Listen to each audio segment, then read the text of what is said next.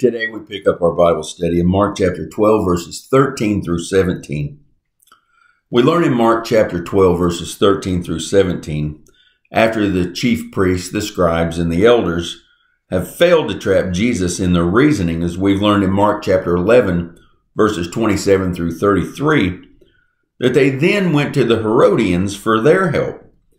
The Herodians sought to trap Jesus by way of first noting his dedication to God and not man, and then questioning Jesus about paying taxes to Caesar.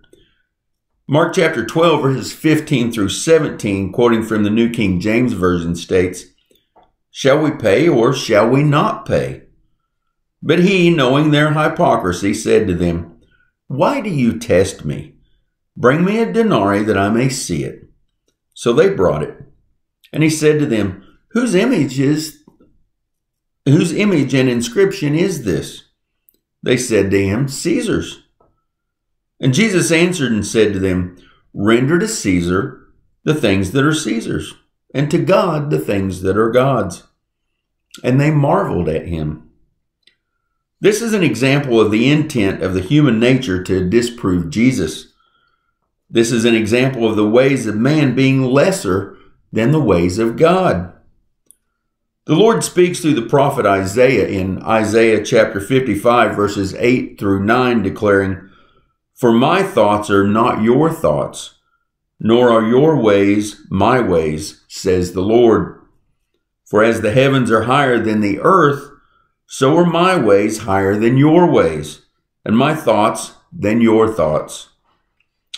As the earthly sinful nature fights against the Holy Spirit of God for our souls, the devil is always seeking to destroy the reputation of Jesus and our Father God in heaven. But the result is always the same: defeat for Satan and victory for Christ.